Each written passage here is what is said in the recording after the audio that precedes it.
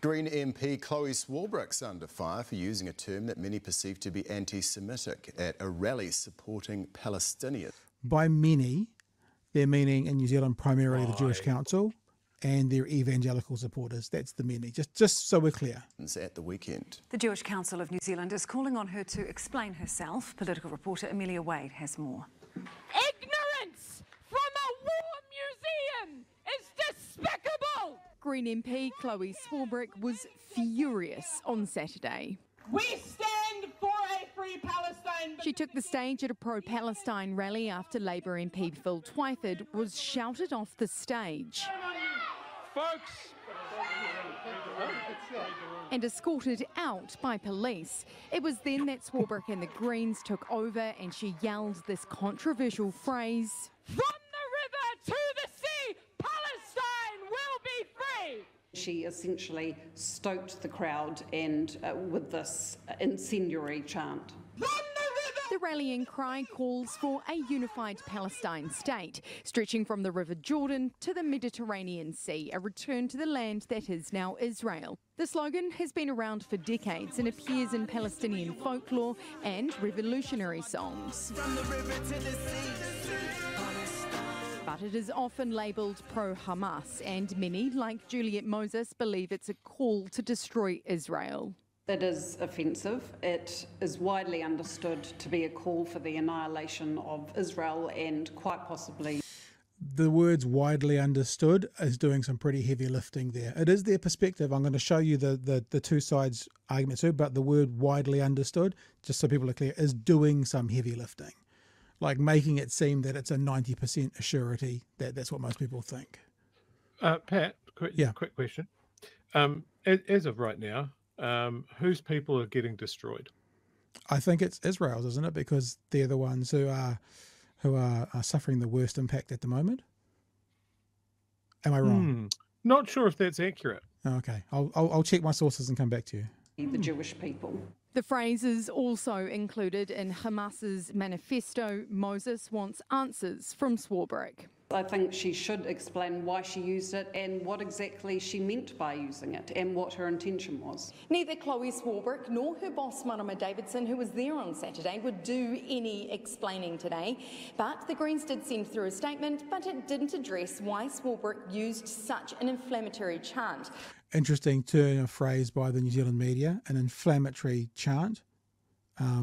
Controversial. Inflammatory makes it seem like if you use this, you know it's going to inflame. I'm not sure whether that's accurate or not, but that's how the media is selling it. But News Hub's learned of some disquiet about the remarks, with one Green insider telling us that Swarbrick undermined her calls for peace and justice by deliberately using such a charged chant. Amelia Wade.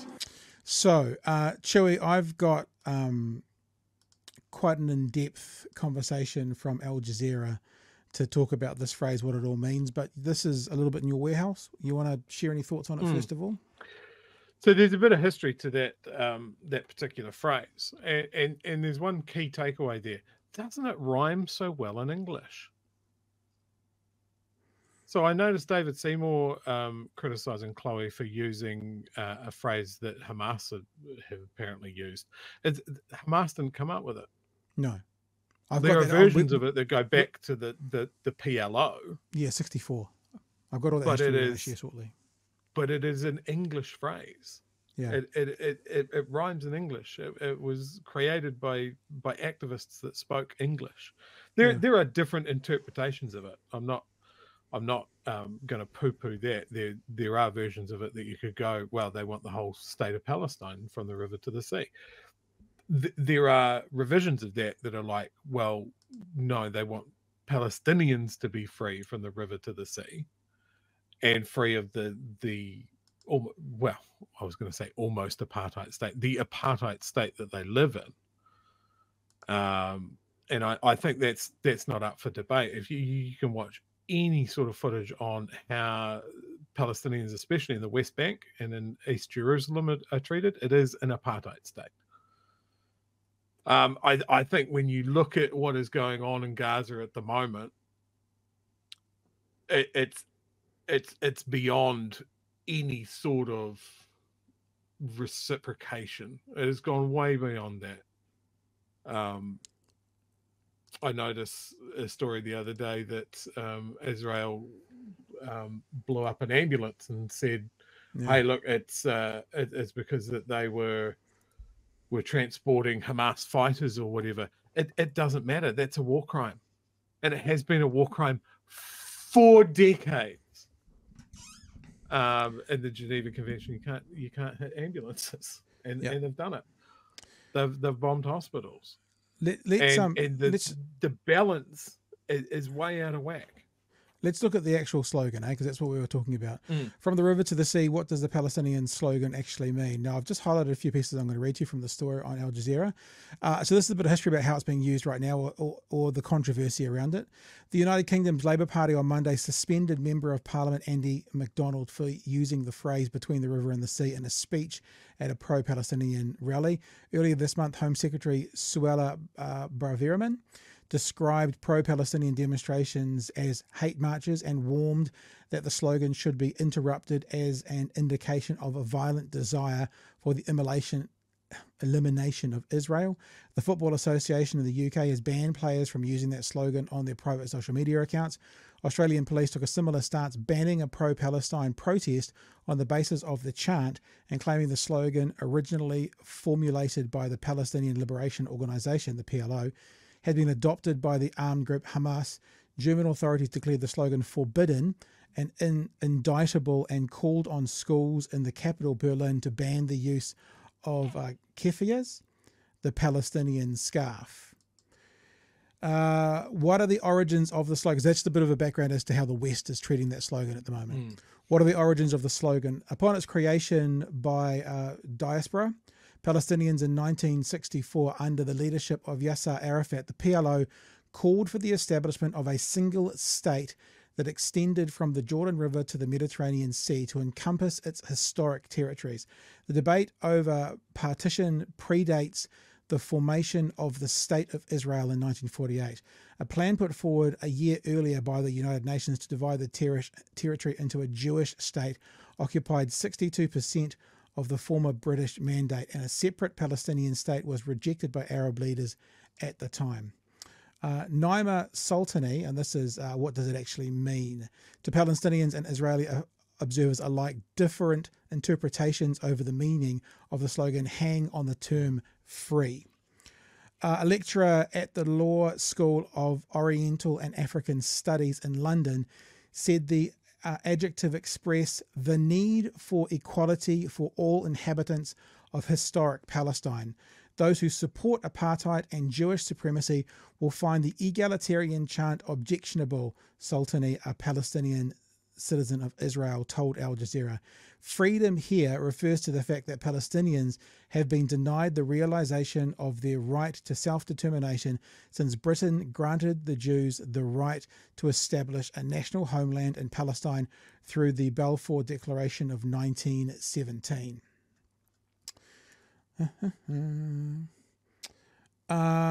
It's important to remember this chant in English, and it doesn't rhyme in Arabic. It is used in demonstrations in Western countries, he said. The controversy has been fabricated to present solidarity in the West with Palestinians. Now, the flip side, pro-Israel observers, however, argue the slogan has a chilling effect to Jewish Israelis with what this phrase says is that between the Jordan River and the Mediterranean, there will be one entity. It will be called Palestine. There will be no Jewish state, and the status of Jews in whatever entity arises will be very unclear. Yedhua Mirsky, a Jerusalem-based rabbi and professor of Near Eastern and Judaic studies at Brandeis University. It sounds much more like a threat than a promise of liberation. It doesn't betoken a future in which Jews can have full lives and be themselves, he said, adding that the slogan made it more difficult for left-wing Israelis to advocate for dialogue.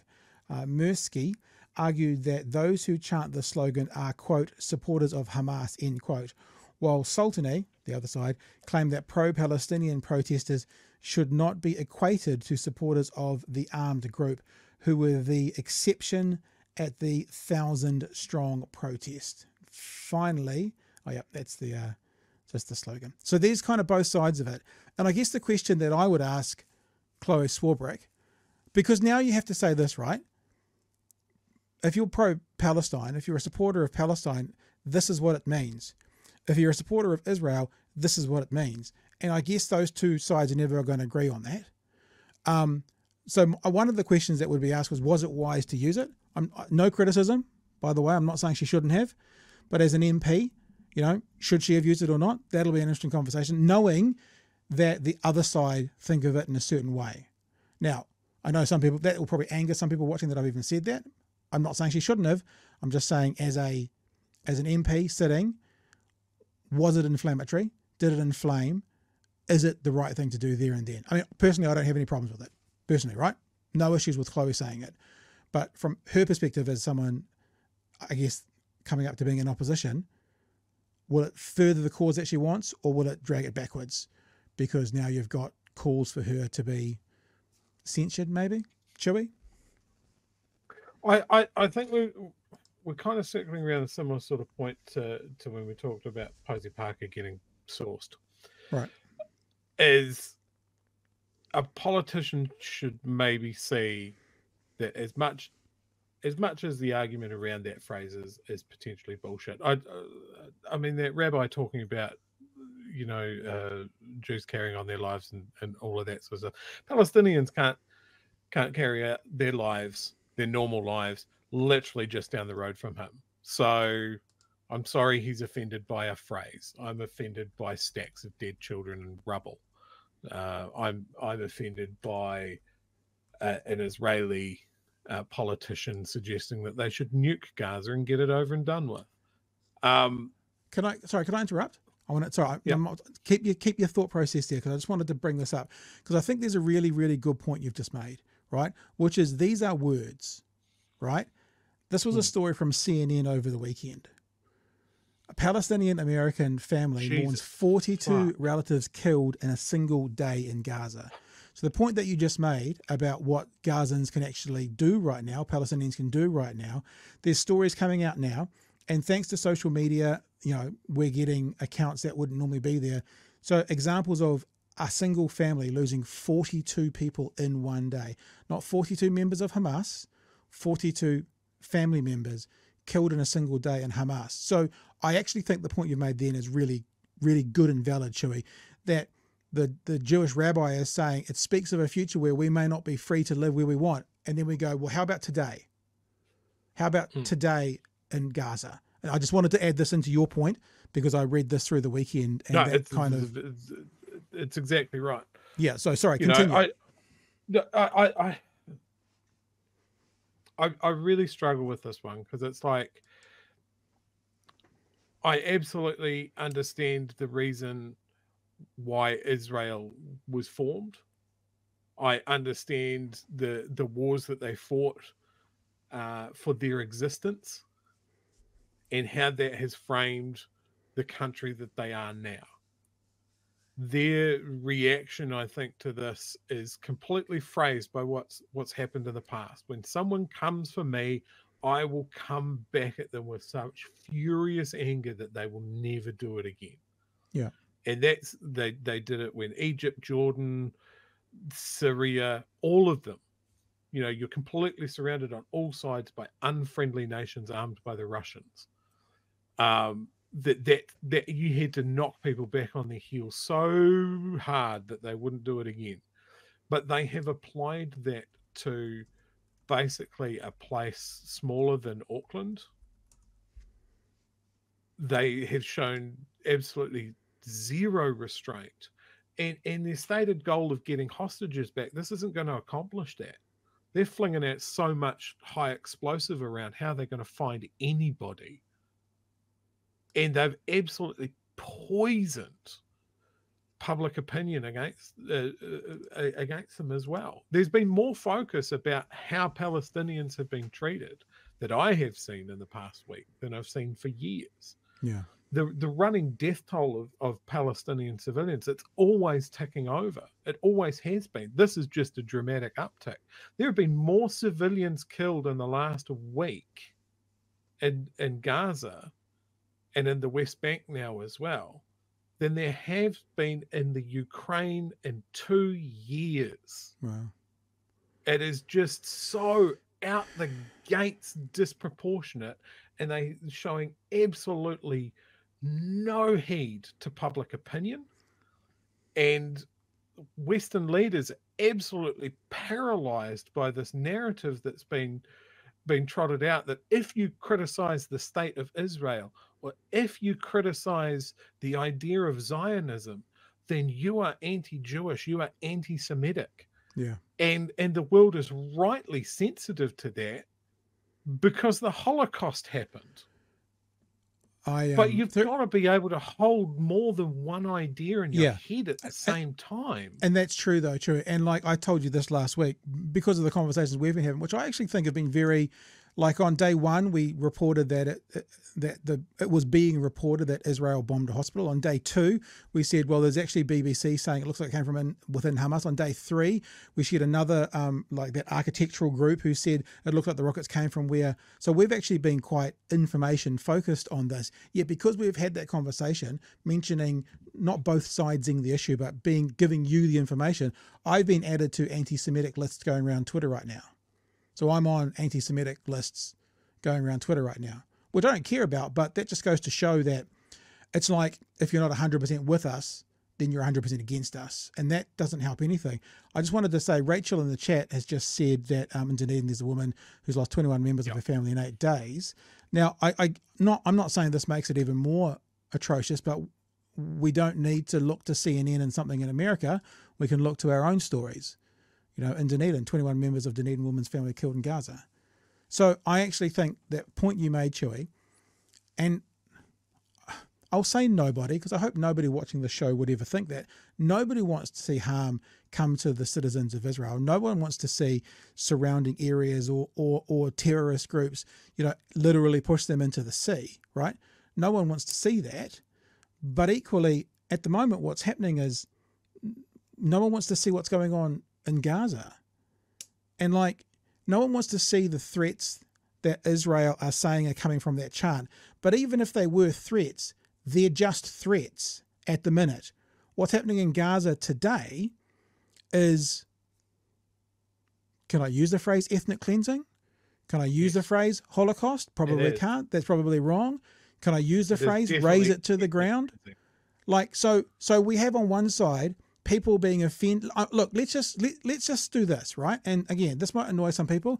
Let's just say that the way is the Council of Israel, if that's what it's called, is correct, and that's what the phrase means. It means we want to see the elimination of all Israelis. Let's say that's what it means. That's what's a projected future based on a slogan that might happen in the future if everything lined up. That's now happening in Gaza today.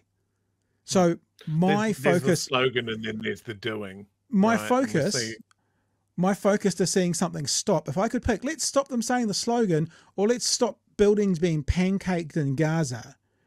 I wouldn't be so worried about the slogan. I'd be more worried about the buildings being pancaked. I think that's where I am. I think getting back to the history of Israel and the way that they do things as well, like Israel has shown that they have the resources, the patience, and the cunning to be entirely surgical when they go after someone. Yeah. You know, they've taken out leaders of Hamas and the PLO in the past and hit exactly who they wanted to at a moment of their choosing. You know, if they wanted to do a decapitation strike, we'll find out who planned this attack. I'm sure if they bided their time, they would be able to do it. I wouldn't even really be talking about this as the IDF wanted to roll people back into Gaza, to put the wall back up, to roll up as many Hamas terrorists that were in their territory as possible. But Israel has the luxury of being one of the most militarized countries on the planet. What concerns me is the person that is doing this, Netanyahu, is an enormously unpopular leader in Israel at the moment. Yeah. There's a poll, 75% disapproval. There is a corruption inquiry into him. He has stacked the judiciary, which is making people very, very uncomfortable. There was a protest outside his house this weekend, including families of people who've been taken hostage. and the mounted police were set upon them. So I'm really concerned about how this attack happened, well, not allowed to happen, how it went on for so long, and why this is it stacking up? Is it reinforcing the leadership of a deeply unpopular leader? Because people tend to rally in times of conflict. Is this a country that is so well protected and is such an overmatch on its adversary that they have the luxury of time and they have the luxury of restraint, and they are using none of it? They are just using fury and firepower against a city packed full of children and civilians, and Hamas in amongst it. It's just calling for a ceasefire till everybody fucking works out what's going on benefits nobody but the civilians.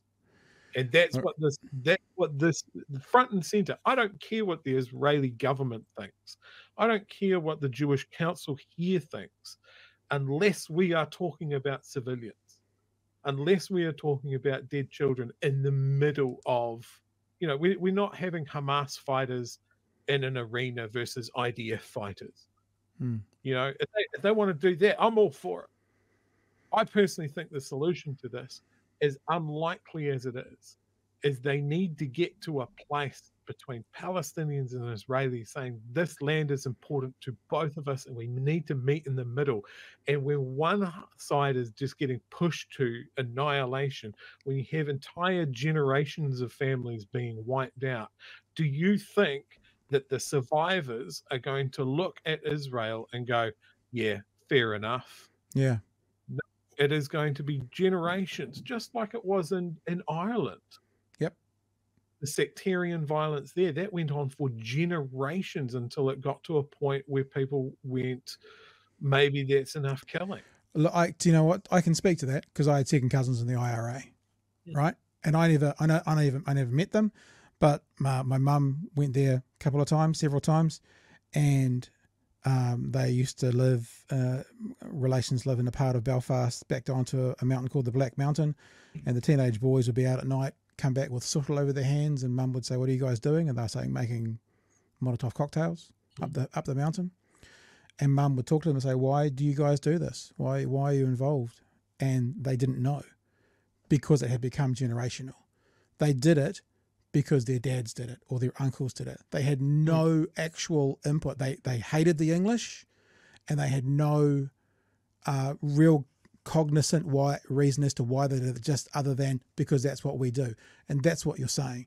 You're saying, hang on, these guys on to the north of us killed my grandmother, my grandfather, two of my brothers, my dad, all these people.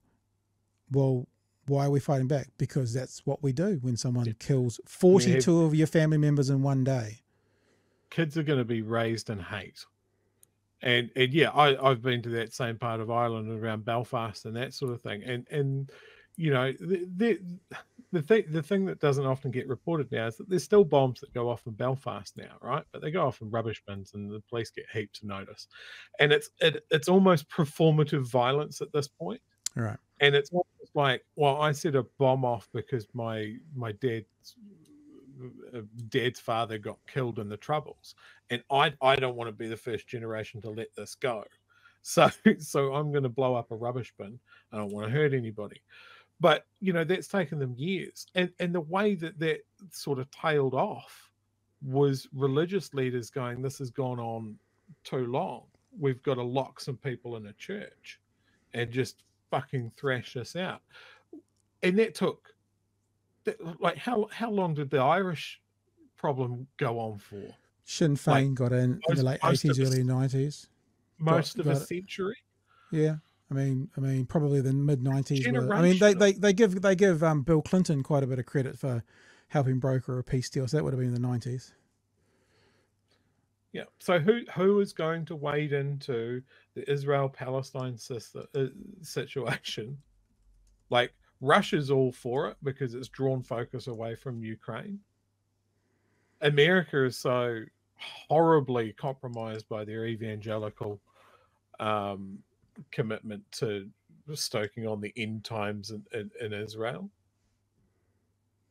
It's just a mess. And while we debate slogans and wouldn't it be nice if this happened, civilians get bombed and hospitals get bombed and ambulances get bombed and tanks are driving through a ruined city trying to work out if the movement they just saw was a family trying to get away or whether it's Hamas fighters waiting to pull an ambush.